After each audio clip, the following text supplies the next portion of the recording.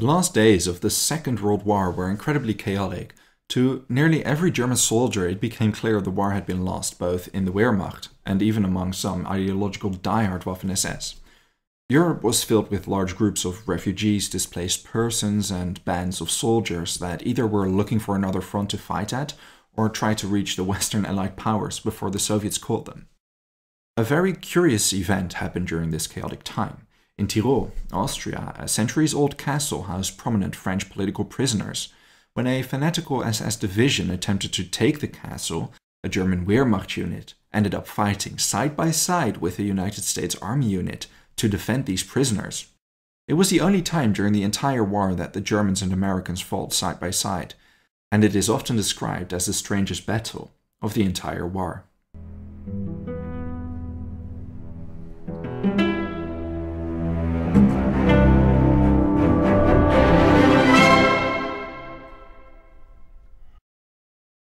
This castle, Schloss Itter, was used as a prison for French people of interest such as former French presidents, ministers, and former commanders of the French army. These people had been seized from France following Germany's rapid conquest of the country nearly 5 years earlier, and were locked up as political prisoners as a sort of bargaining chip, if you will. Among these imprisoned were former Prime Ministers Edouard Daladier and Paul Reynaud. Now, the Itter castle wasn't a regular prison. The guest rooms of the castle had been converted to prison cells, but the prisoners were free to move around. Furthermore, they had a full staff consisting of Dachau prisoners, and there was ample food and water available. SS Totenkopfverbände soldiers guarded them. In early May, these men too realized the war was lost. Itter was a subunit of the Dachau concentration camp, and the fact the commandant of Dachau, Eduard Weiter, fled to Itter as the camp was liberated and then proceeded to take his own life, well, it was quite the big giveaway the war wasn't going too well for the Germans. Following this event, Itter's prisoner commander fled, together with the guards, leaving the prisoners behind. Following their abandonment, the prisoners armed themselves. They were aware of hostile SS divisions in the vicinity, and they weren't too wrong about that. Close by, the 17th Waffen-SS Panzergrenadier Division was preparing itself to recapture the castle. Knowing the Allies were close by, the prisoners had already sent an arrested Yugoslavian communist resistance fighter that worked at the castle as a handyman to try and get the Americans to come to rescue them. When he didn't return, the group sent their cook to try and find the Allies to rescue them as well. Meanwhile, the handyman hadn't disappeared or anything. Now, he managed to reach Innsbruck, where US troops were stationed. Innsbruck was over 14 hours of walking away, but roaming SS units occupied all nearby towns. Although the castle wasn't in their military jurisdiction, the US commander, Major John T. Kramers, assembled a small rescue troop to go with the handyman. As for the cook, he reached Wurgel, a small Austrian town. The Austrian resistance ruled over it, and the cook was brought to its leader, Wehrmacht commander Major Sepp Gangl. Gangl was a highly decorated Wehrmacht officer that had refused official orders to retreat into Germany. Together with his unit, they were somewhat renegades that now occupied the Austrian town and led its anti-Nazi resistance. They realized defeat was imminent and tried to protect the town's population against SS war crimes. Gangl commanded 20-odd men, not enough to protect the castle against a larger SS division. Now, realizing this, he decided to call in the help of the Allied powers, rapidly advancing in the area. He took a white flag and managed to contact and surrender to a nearby US tank commander, Jack C. Lee Jr., and explain the situation. Lee agreed to assemble a rescue party, but not before scouting around the castle together with Gangl.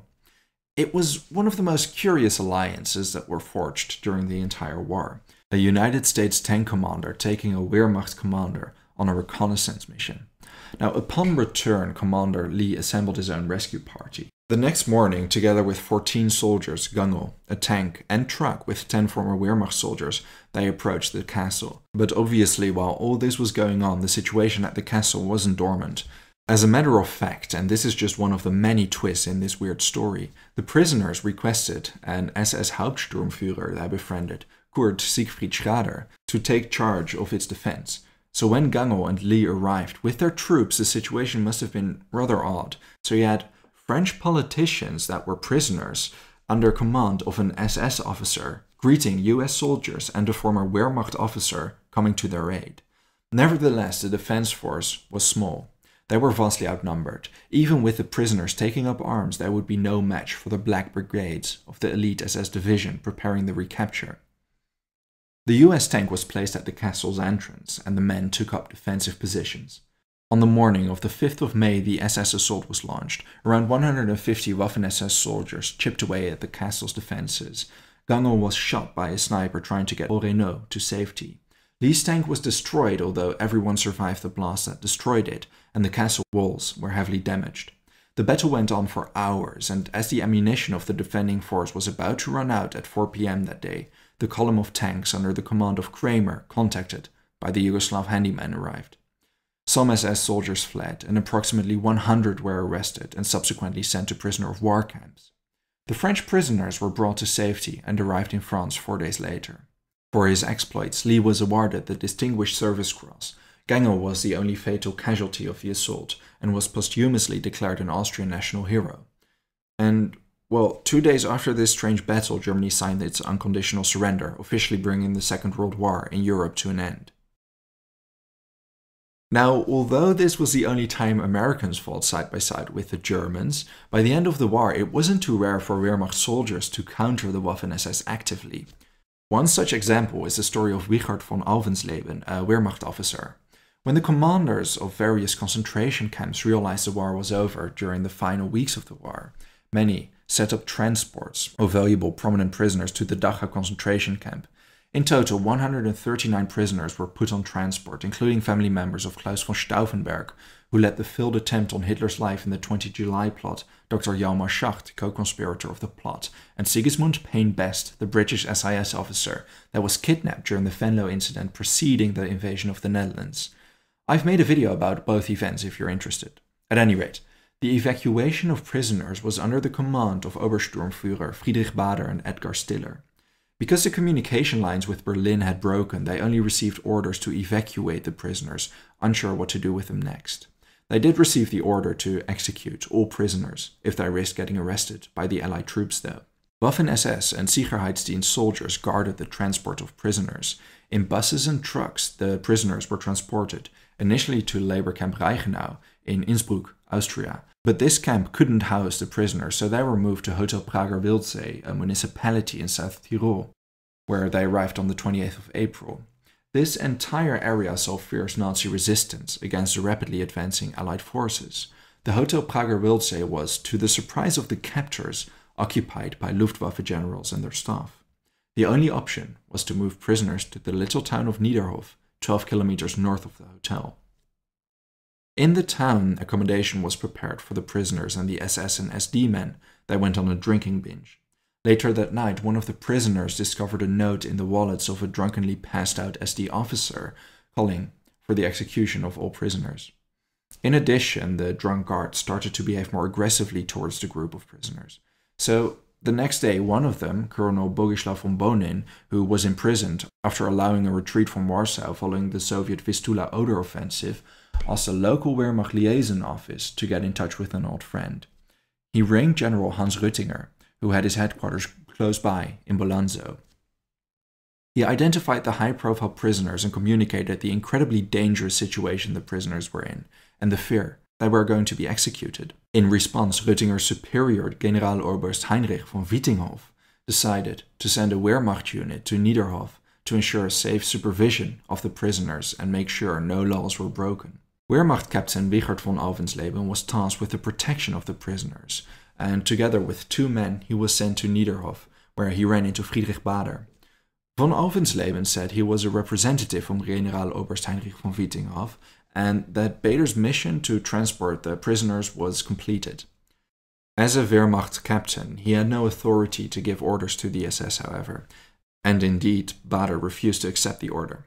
In a precarious position and heavily outnumbered, von Alvensleben left the town and called for a Wehrmacht group to be dispatched to Niederhof. 45 minutes later, 15 Wehrmacht officers arrived, which still was not enough in case chaos would break out. As such, a large army unit was requested and 150 extra Wehrmacht soldiers arrived 2 hours later. The group then re-entered the town, positioned themselves in the town square, and von Alvensleben once again negotiated with Bader and Stiller about the release of the prisoners. A very tense situation developed where a firefight between the SS troops and Wehrmacht unit was a genuine possibility. Only after a near standoff and the realization among the captors they were heavily outgunned, they did concede. The prisoners were handed over to the Wehrmacht unit that was to protect them from now on, and Bader and Stiller's men retreated. They moved inland and the Wehrmacht moved the prisoners back to the Prager Wildsee Hotel. There they resided, with the Wehrmacht protecting them until the Allied forces finally rescued them 4 days later. The Wehrmacht soldiers, including von Albensleben, voluntarily surrendered, and the soldiers were released from US custody later that year. Both the story of Castle Itter and the standoff between the Wehrmacht and SS in Niederhof are curious tales from those final days of the Second World War, where the line between ally and foe were very blurred, leading to very strange situations. Thank you for watching this video. If there's a topic or event you'd like to know more about, let me know your thoughts in a comment. I would also really like to thank all my patrons for their support. If you enjoy House of History and want to support my work, consider checking me out on Patreon.